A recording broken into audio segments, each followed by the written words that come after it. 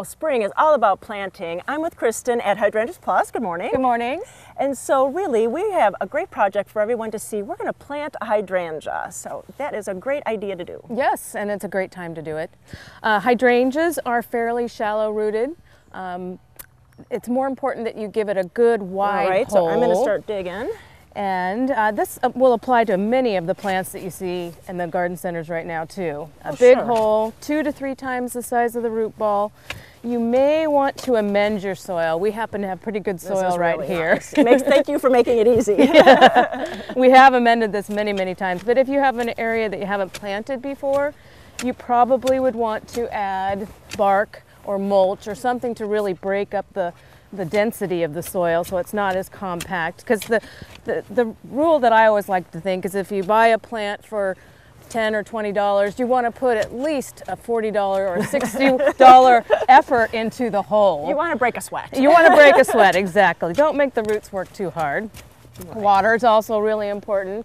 And some people like to put like a booster or a starter fertilizer in the hole. All right. I usually don't. Okay. Hydrangeas are pretty healthy. We keep them fertilized pretty well and not over fertilized, of course. Right. But their roots are really easy to get growing. So I usually don't. Maybe some of your other plants might need a jump start, but here I'm going to try to put the... Let's look at those roots. Yep, let's get the roots out.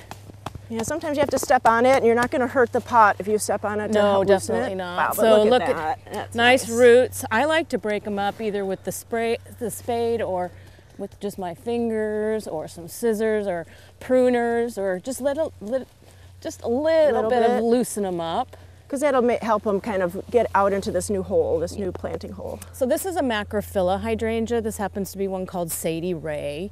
Familiar with maybe the Endless Summer line, kind of in that general family. I do have, I'm not going to plant these, but here's Annabelle.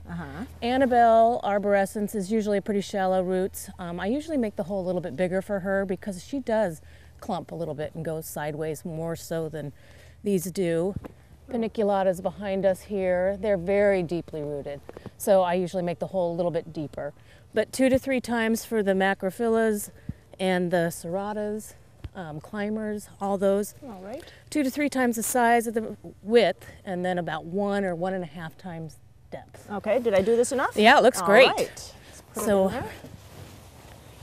might need to put a little in All there. right, and then Just what about planting depth with the crown at soil level? I do it at soil level or just barely above. Okay, because it might settle a little bit. That's right. You don't want it to go below grade. Definitely not, because then it gets too wet too, Right. especially in our rain. And just I should have brought you some gloves. That's all right. I'm a gardener. That's okay. All right. And just firm it down. Firm a it little down, bit. and I like to just do a little stepping around right. it. And then, do we want to prune it all at this time of year? Not hydrangeas, because you'd be Oh, cutting look at off all the the buds. blooms. Yeah, look yes. at them. All right. Kind of a crazy time to see blooms. Definitely. We were talking about things. And I like to plant even perennials, not when they're in bloom. Yes, You know, that's true. just it's so much stress for the poor plant to try to get itself established. Right. So I usually try to plant them now or in the fall. All right. And then what about the pink and the blue hydrangeas? Oh, what yes. are you going to do about that? Tell us about Well, that. this soil, because it's been amended, is kind of neutral. So if I did want to get some blue on them this year, I would probably put down some aluminum sulfate. Okay. That will help lower the pH, which will help the blue.